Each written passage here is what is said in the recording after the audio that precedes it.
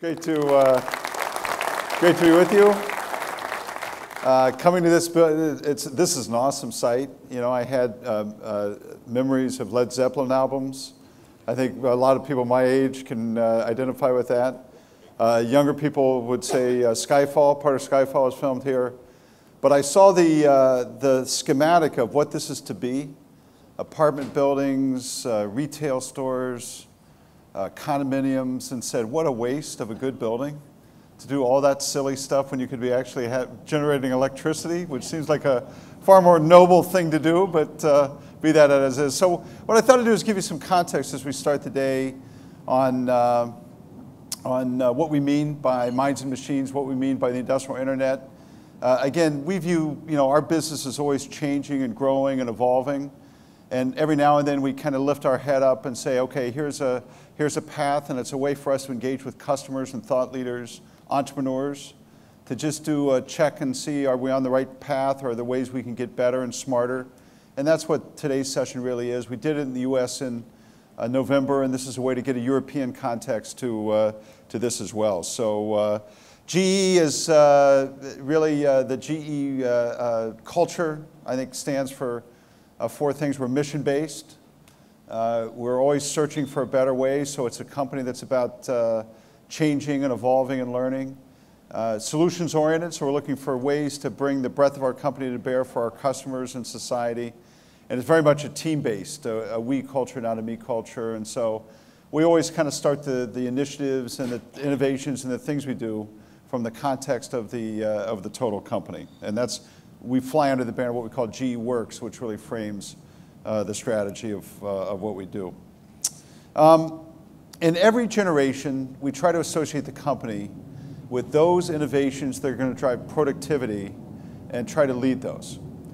We think productivity in the end is what creates wealth, it's what drives economic growth, and growth is needed in Europe, growth is needed in the United States, and it's something that we always want to drive. And we see really four big waves right now, and certainly there's an energy revolution going on in the United States and in other parts of the world driven by unconventional fuel, other places with low-cost renewables. But this move with unconventional fuel in the United States is a game changer that shifts and changes economic power and economic productivity. We see good, incredible evolutions in advanced manufacturing, so that you can create products in faster cycle time, lower cost, using different materials. And I actually think that the whole nature of manufacturing is changing, where material science will dominate, where the individual cost of labor is going to be less important. And this is going to be a big economic driver, we think, in the future as well. We think there's ways for companies like GE to run faster and leaner with information technology in terms of what it can mean in internal productivity for companies like ours. And the fourth big pillar is the application of the internet to the industrial setting, what we call the industrial internet.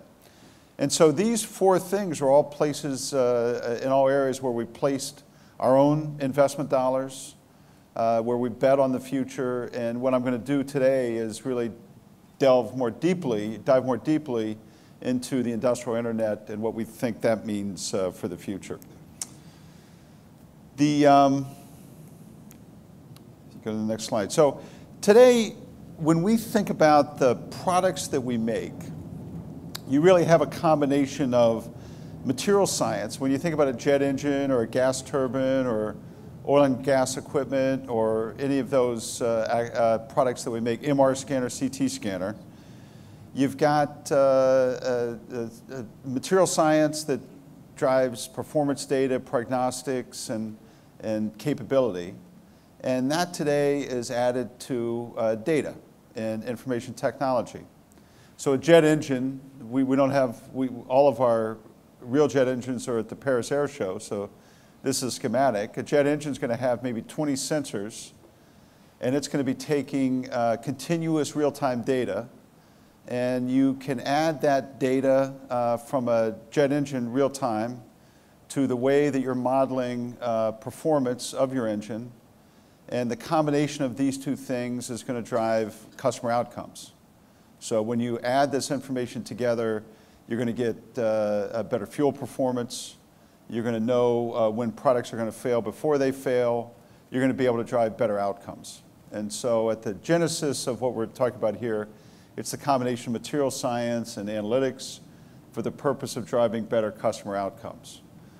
We've been investing in analytics for a couple years now. We can take our jet engines and we can model the wear on a turbine blade, on a fan blade, in different cities around the world. And so the wear of a blade is different in Dubai and Chicago and Dallas and Brazil. And that allows us to do a better job of driving fuel performance. It allows us to do a better job of matching performance and failure. And so it's this combination of analytics and materials which we think is going to help create the future. Social media, which is where the internet has created change so far and where you've seen tremendous capability, is all about breadth. It's all about the number of touch points, 1 billion users in Facebook and things like that open up new ways to think about retail and consumer access. We think the industrial internet's all about depth. So small performance changes can drive massive economics in the marketplace and for our customers.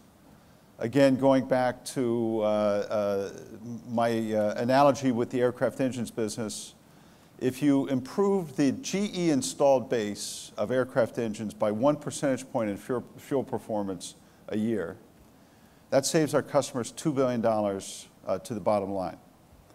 I can go through and give you similar examples when it pertains to velocity of railroads, uptime of LNG plants, fuel or energy performance of gas turbines.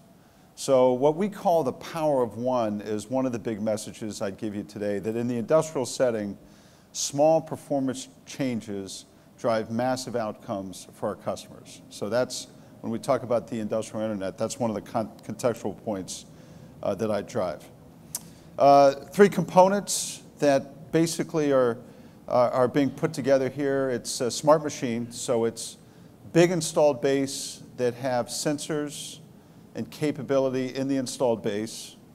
Advanced analytics, so the ability to model data, take real-time data and create models and software, and doing it in a mobile setting. So doing it in a setting where you can leverage mobility, where the people, service engineers and people in the field can drive results.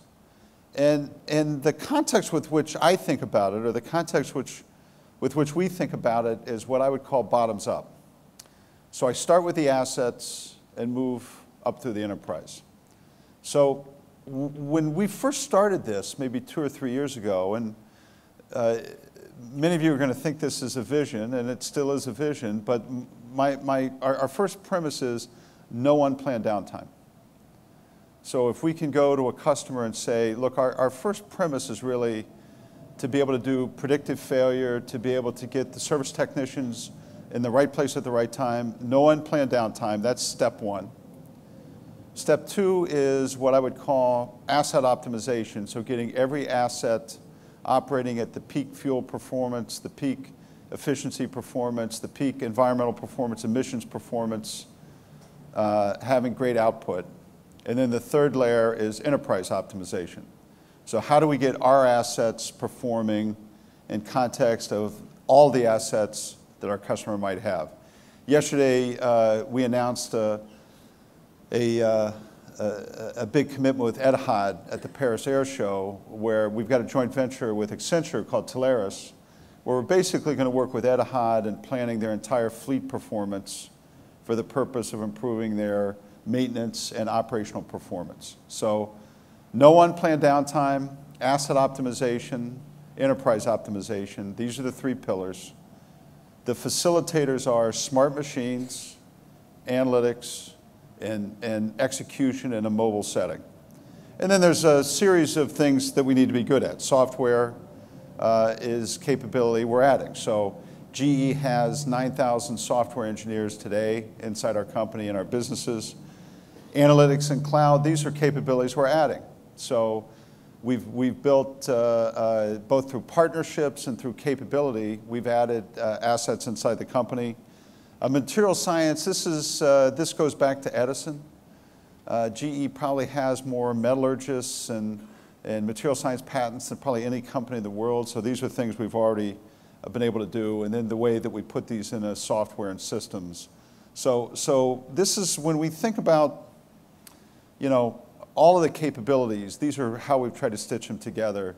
The last word I'd leave you with is outcomes.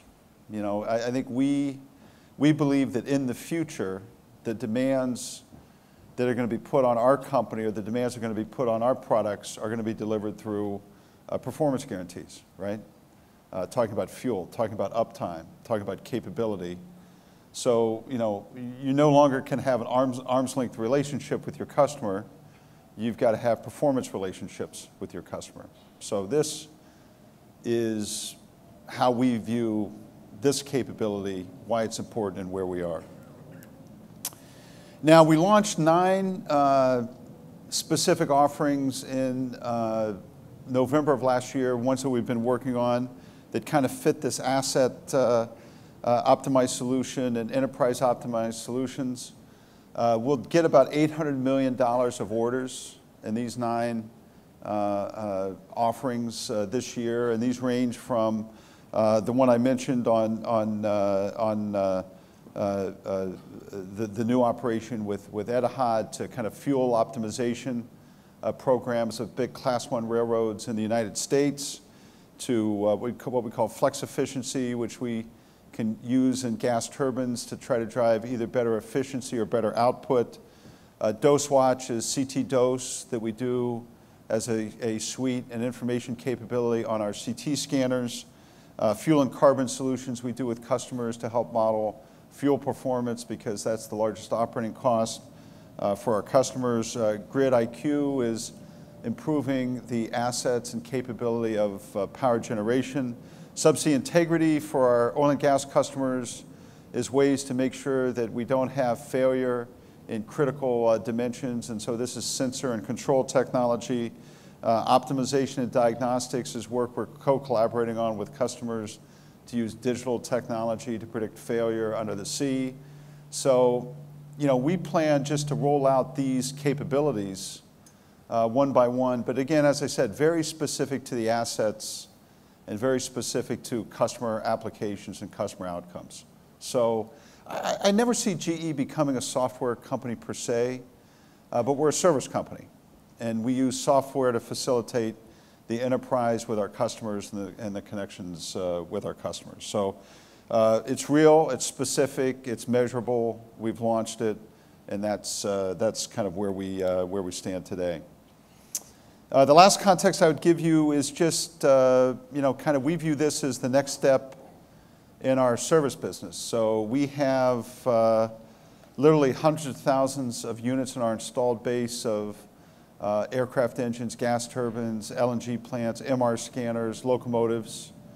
We already have with our customers these commitments, long-term commitments to do service and capability. It's $45 billion in revenue for us. So what we've envisioned here is a way to enhance and drive capability in an existing GE interface with our customers. And our goals for this year are to really drive more technology and more innovation. So we'll launch another 20 or 30 key products and technologies this year. We'll sell them, primarily to existing customers. We're going to facilitate in the room today and in the work that we've done as we launch this initiative. We have big collaboration. So we've got a collaboration with a company named Pivotal that does big data and fast data. We've collaborated with Accenture. We'll collaborate with mobility companies, telecommunications companies.